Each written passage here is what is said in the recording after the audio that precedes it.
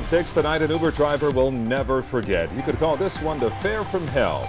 He was forced to join in a bank robbery, and that's not all.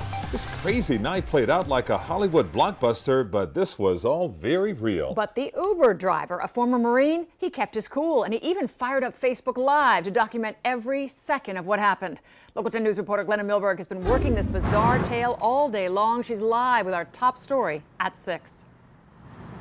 Lori, Calvin, you know, it's not very often you see a crime in progress live on Facebook, streaming, and especially when it is presumably a hostage that's doing it. This Uber driver all the way from Broward County into Dade County, into Miami, across the causeway to Miami Beach. He is streaming Facebook Live, asking for help. He got it, and I want to start you on this story from the end. Enrique Gamez tossing away money in a free-for-all at 9th and Ocean Monday afternoon. Bizarre even by South Beach standards. Threw the bag up and said, by the way, I just robbed a bank. And that bank is where it started. I'm going to surrender, all right? That's Gamez at the Navy Credit Union in Miami Monday afternoon. As he apparently robbed it, he's talking about distaste for Congress and the U.S. government. And all of this was streaming live on Facebook by an Uber driver named Mike Billy that Gamez apparently took along for the ride. Got me running around with him.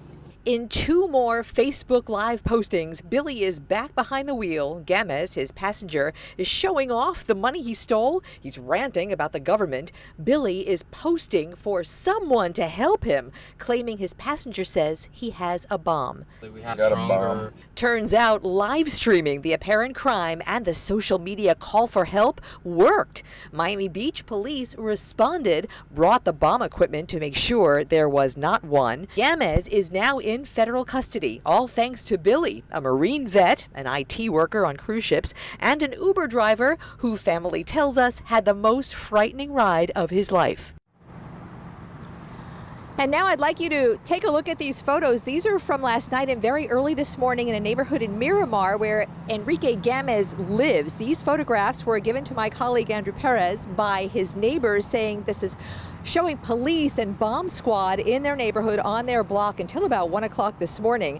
This was just when Gamez was being interviewed by FBI agents as well at their headquarters. Unclear if they found any kind of bombs or explosives at that location. They did not yesterday find any bombs or explosives in the car or in the vicinity that he had with him on Miami Beach. So right now, Gamez is in federal custody and charged. And Mike Billy is being hailed a hero, at least by his family. That is the only people he wanted to talk to today.